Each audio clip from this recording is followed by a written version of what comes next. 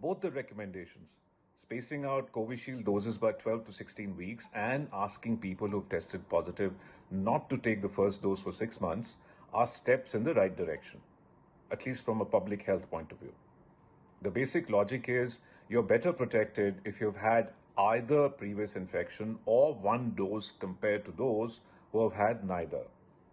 These guidelines are meant to ensure that with our limited vaccine stock, the largest possible proportion of the vulnerable population is protected as soon as possible.